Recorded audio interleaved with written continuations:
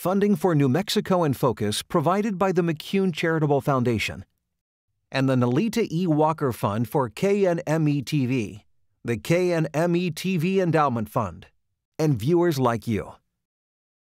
This week on New Mexico in Focus, we talk about how student loans can impact recent graduates and why ignoring them can cause more problems. You know, face it is my advice. Develop a plan, develop a strategy for paying off those loans. And we hear different perspectives on responsible gun ownership.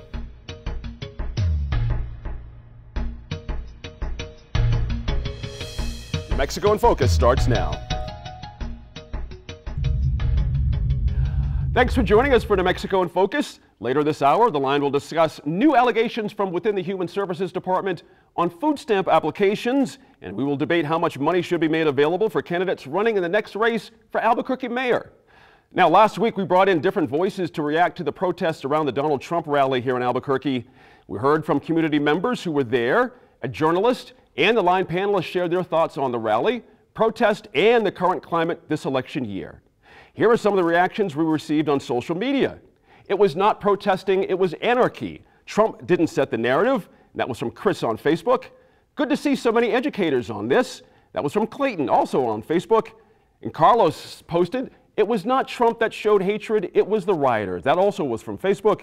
And a thoughtful and fair discussion, that was via Twitter, and Carrie Lewis lives. Want to share your thoughts on the topic this week or let us know what's on your mind? Get in touch with us here at NewMexicoInFocus.org or find us on Facebook and Twitter. Now, let's go to The Line.